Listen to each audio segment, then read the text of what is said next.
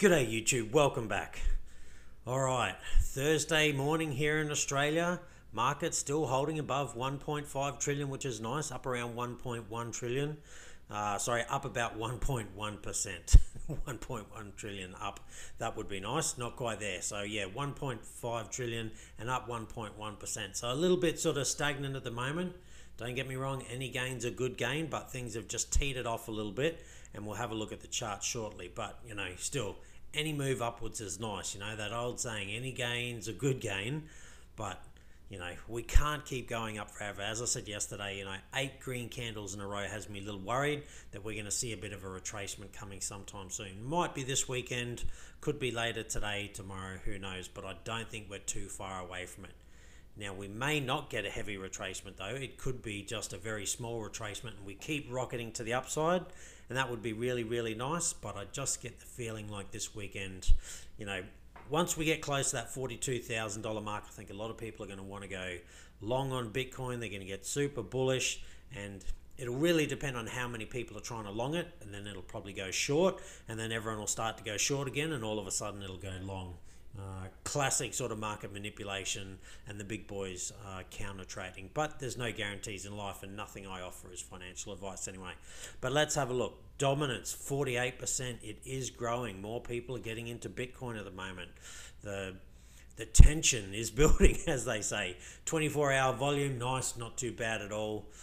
And gas prices still sitting around $1, so it's not super cheap, but look, it's not overly expensive considering where it's been in the past.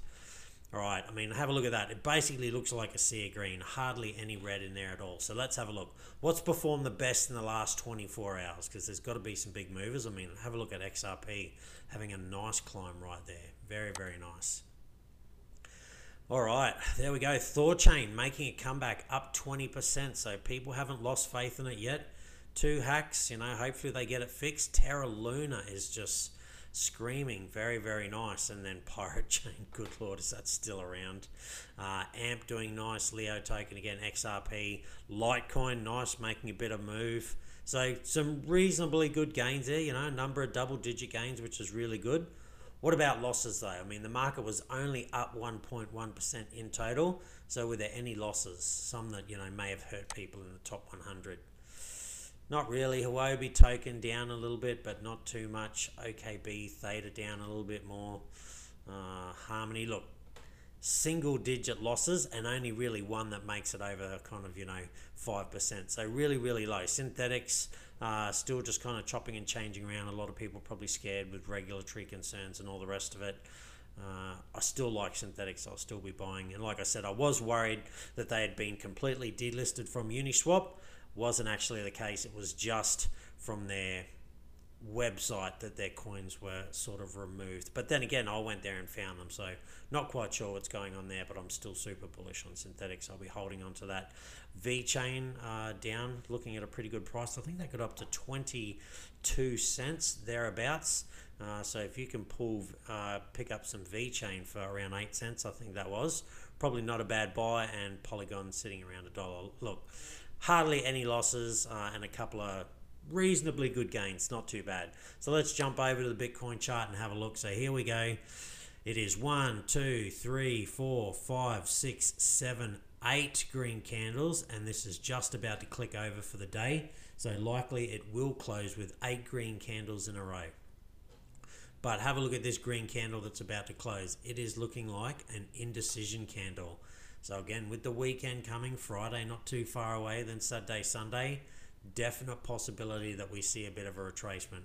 Will it be a big, horrible retracement? It could be. It could be something that we have a reasonable sized red candle to get us back down to here about 36,000 maybe, but then we also have a red wick candle that maybe brings us all the way down into kind of 32,000, maybe even 30,000. Not saying that's what's going to happen, but it is a possibility, because if we get up to around about here, there's possibly a whole lot of people starting to go long on Bitcoin, and they'll want to do something to ruin all the longs, ruin all the shorts, and then bring it back to here, and then maybe start to go long. But again, the key resistance levels, it's kind of that $42,000 mark, thereabouts, and then it's really this downwards trending line that I'll be looking at. There's the 200-day moving average. We want to get above that, but it's definitely possible that we come up, hit this, maybe even only just kind of break out for a moment, and then we start to form new lows. So that's really what I'm looking for. I'm hoping it's more that we break out and then come back down and retest this line and start to move up. That would be ideal.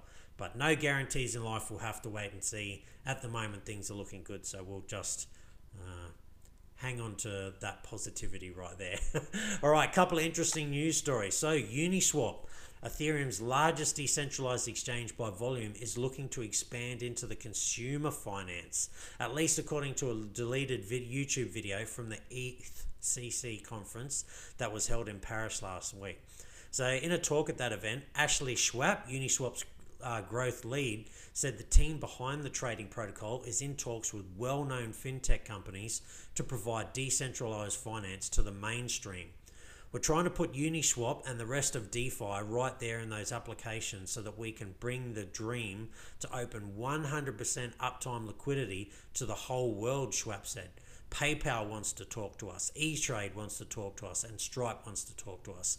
Now, none of those got back to CoinDesk when they wanted to speak to them about it, but this is very, very interesting. You know, it's easy to get carried away sometimes to think, all right, here we go, this is going to become, you know, open to the world any minute now. And it, you know, I guess it depends on what you consider to be a minute in the overall time. Now there's the literal word of the minute. It's not going to happen in a minute. But I also don't think DeFi is going to open up to the entire world in the next probably year or two. It'll open up to kind of big players and it'll be there for then it to be slowly rolled out to the world. I still think we're probably about maybe another decade away from full-on crypto dominance, sort of getting out. Not even dominance actually, but I think we're still probably about a decade away before it's openly used by a lot of people around the world. You know, I got caught up in the midst of things last time in 2017. I was like, this is going mainstream. And then even a little bit in this kind of bull run that's happened, and now we've had this downwards kind of correction retracement. You know, some people are still calling this a bear market, and maybe it is.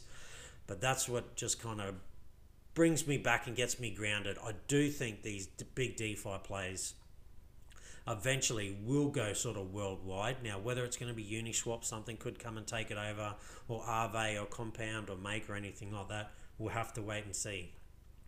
But I definitely think it is coming.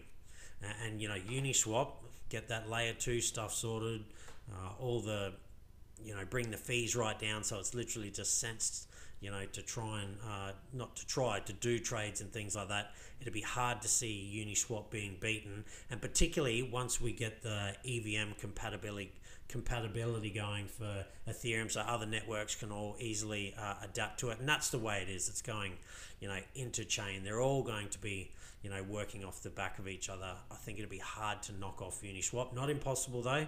You know, Cosmos has got their Gravity DEX coming out. That's very, very interesting. You know, you got lots of other sort of swaps doing the same thing as Uniswap, SushiSwap. You know, tons out there. But I do think DeFi is slowly starting to make headway, and it won't be too far away. Again, you know, companies, you know, like Stripe, E-Trade, PayPal, they get on the back of Uniswap. Very, very interesting, and things are looking promising.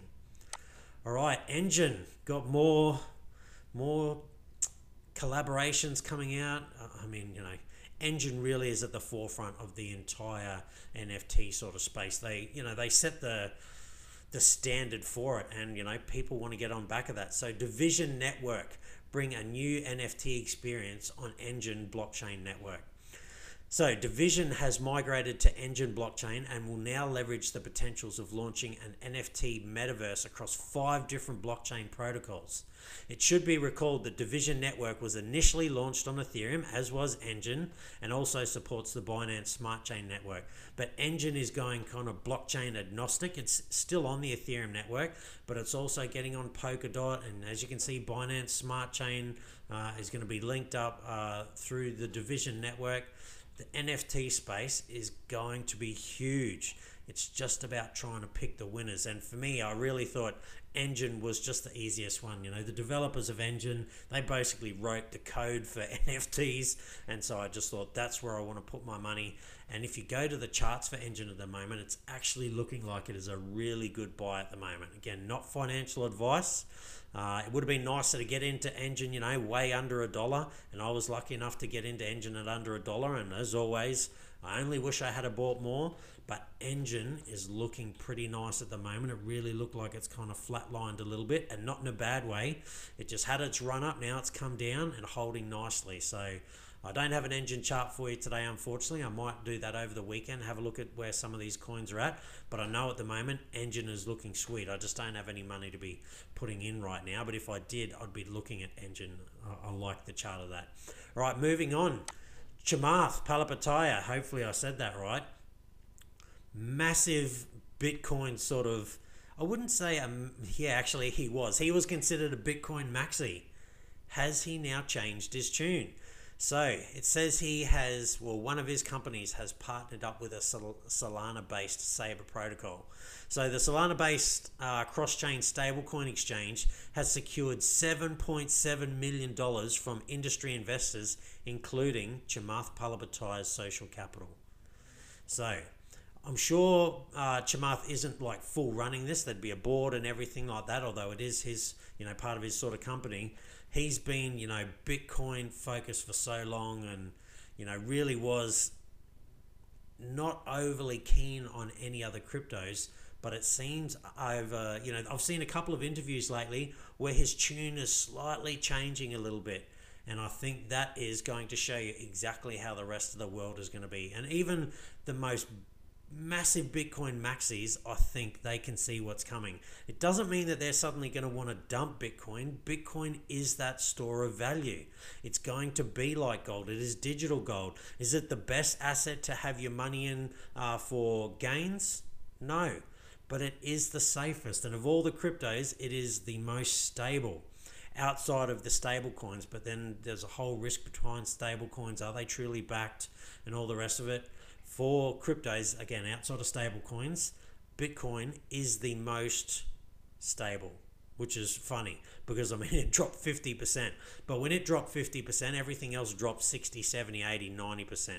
So again, I think Bitcoin remains that way, and you can, you know, put your long-term sort of holds into things like Bitcoin because it will be the most stable, but there are bigger gains out there. And look, some really good cryptos coming through.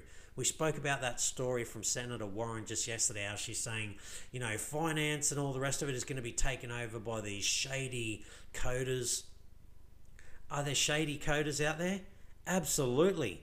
But there's, you know, in the grand scheme of things, there are a tiny percent.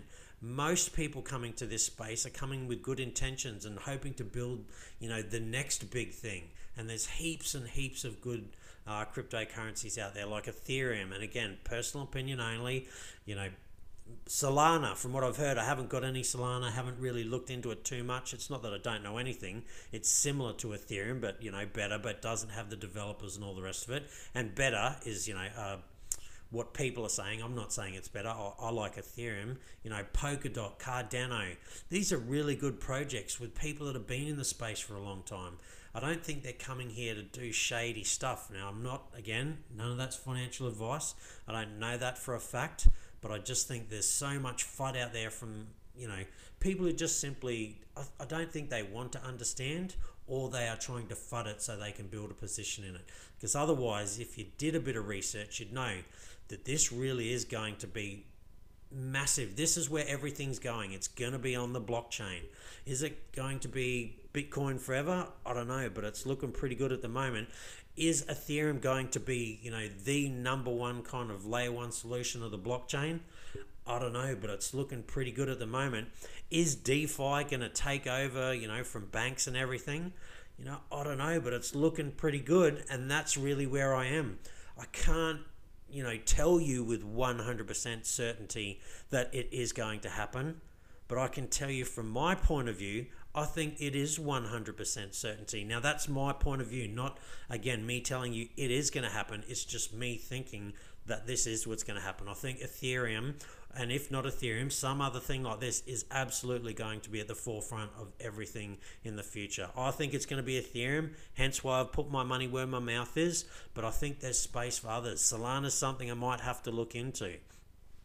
As into buying. Again, I do know about Solana. It's not like I don't know about it at all, but you can't sort of chase everything. But maybe I might get a position in Solana because I've got a position in Polkadot, I've got a position in Cardano, and I've got a position in Cosmos, and a lot of hype around Solana. But it is interesting to see that, again, some of these people who are just Bitcoin, basically maxis, they're even starting to change their tune. I think they can finally see what's coming. They've been able to take those blinkers off and think it's Bitcoin and nothing else, and gone, oh, you know what, there actually is other stuff. Because Chamath was getting into NFTs a while ago, and there's no NFTs on Bitcoin. So yeah, very, very interesting. And look, he's a smart guy, so I always had the feeling like even he was going to come around eventually. The same as Michael Saylor is coming around. He's seeing that there's opportunities out there. The same as, oh God, what's the guy I'm trying to think of? Completely had a mind blank. Massive Bitcoin bull. That's all right. If it comes to me, I'll come back to it. But there are lots of people. Oh, sorry. Raoul Paul. At first, he was all in on Bitcoin. And now he has got more Ethereum than Bitcoin. Still got a good position in Bitcoin. And he's even moved into other things. That's the way it goes. Once you get onto Bitcoin, it's the thing that brings you across. And again, the most stable, the original, the real. Get onto that, and then you start to see that there's a massive space out there, and Bitcoin isn't the be-all and end-all. It's really good. I love it. It makes up a big portion of my portfolio, and I won't be changing that. But there's a big, wide world out there. That old saying, and it's the same in the crypto space. Come, understand Bitcoin, get into Bitcoin, make sure when you hear that you have a position in Bitcoin, personal opinion, not financial advice, because it is the core of it. But then you can slowly start to, expand your horizons and have a look what's out there. But there are lots of scammy crap and just stuff that's going to go nowhere and is just a complete waste of money. So hence why I say start with the big caps, the ones that have been around for a while, that have got history. Again, Bitcoin, Ethereum, even XRP. I don't think it's going anywhere. It's been around for a long time. It works. And again, the rumors that it's going to be adopted, they're kind of the things that I have a lot of my capital in. And again, I got out of XRP and I've kicked myself, but I've finally, excuse me, got back in and got myself a position. But I haven't got the position that I had before because it obviously costs a lot more money, and I wish I had have just held. But anyway, it is what it is. And so do some research. And again, very interesting that even some of the real hardcore, it'd be interesting to see what Tony Vase is doing these days, and whether he's just 100%, still a Bitcoin maxi. All right, moving on. Binance.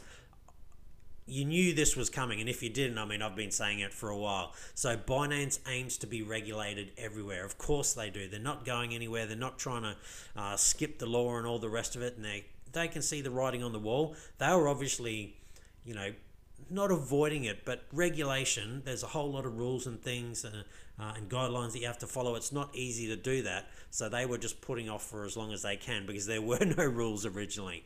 And now they see the writing on the wall and they are going to get regulated. So the cryptocurrency exchange, which has been under pressure from financial regulators across the world, has plans to get licensed everywhere. Absolutely 100%. I knew this was coming, and they will do it, and they will remain, most likely the biggest exchange out there. But I think the regulators are going to make it hard on Binance. They aren't inside that circle that, BitBoys talked about, the digital currency group, and, Coinbase and other things like that. They want to try and get to the top, and so I think Binance is going to face a number of hurdles trying to get regulated, but I think they will do it. CZ is a very smart guy. Binance, it's one of those things that's almost too big to fail, as they would say. So congratulations to CZ. I'd love to, see this happen quicker rather than later, although it's going to take some time. And like I said, I think he's going to face some hurdles. And even better, I'd love to see Binance become decentralized. CZ's still going to have his place in there.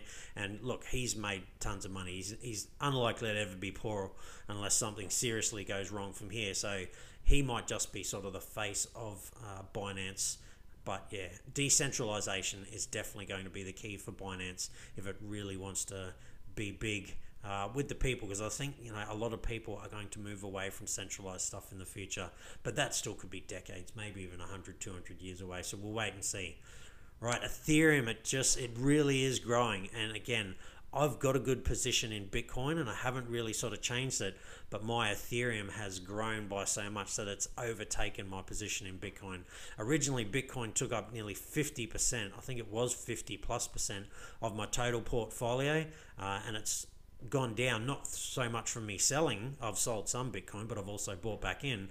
But just Ethereum has outgrown it by a country mile, and now Ethereum makes up, I think, 40% of my portfolio, a little bit over 40%, and Bitcoin is now under 30%. So Ethereum and Bitcoin make up basically 70% of my portfolio, and then the other 30% is in a mixture of different altcoins. But Ethereum trading volume growth outpacing Bitcoin in 2021 report. That does not surprise me. Now, total exchange volume has shot up 1,461% to 1.4 trillion. Like I said, I can't tell you with absolute certainty because no one can tell the future, but I just get the feeling like Ethereum is going to be something really big. If ETH 2.0 rolls out with not too many hiccups and they get the scaling sorted and the transaction fees sorted, I think it is going to be an absolute behemoth. I really do think it's going to be that big, and I love being in this space. Love to know your thoughts down below. Do you think Ethereum is going to be, you know, be like, I don't know, Google or Amazon or something of the blockchain space? I get the feeling like it is. Again, there are no certainties and guarantees in life. But again, I'm putting my money where my mouth is. I've got a position in ETH, and I don't plan on selling anytime soon. I will eventually. You have to. You can't just simply sit in any one thing, and there's going to be swings in the market. So I want to take advantage of that. You know, hopefully sell at a high price and buy back in at a low price, and you know, then just get into other things. Because as good as Ethereum will do, there's going to be other things that will well outpace it. Again, Polygon for me, I got in at about 2 or 3 cents and it went to $2.20. I'm kicking myself I didn't take more profits. I've taken some profits from Polygon. It owes me nothing now, but I could have made a whole lot more money. But I'm still holding on to it, and we'll wait and see. Maybe Polygon can get back to $2.20 and go even higher. That would be really impressive. All right, last but not least, Coca Cola. Everyone's jumping on the NFT train. So Coca Cola officially gets into NFTs for charity. Each NFT was created to celebrate elements that are core to the Coca-Cola brand, reinterpreted for a virtual world. Now the OpenSea, so this is where it's happening, the OpenSea marketplace will be holding a 3-day auction for Coca-Cola branded non-fungible tokens starting on the 30th of July. The NFT collections created in partnership with digital designer Taffy were inspired by video game loot boxes and contain hidden surprises available only to those who purchase the artwork. The friendship boxes feature a classic Coca-Cola water cooler, so real things, a wearable bubble jacket which can be used in the Ethereum virtual-based reality world Decentraland, a friendship card, and a sound visualizer which plays audio of a bottle opening, a beverage being poured over ice, and the fizz sound common to carbonated beverages. Soft drinks enthusiasts can place their bids in Ethereum through OpenSea until August 30th. August 2nd. So starts July 30th.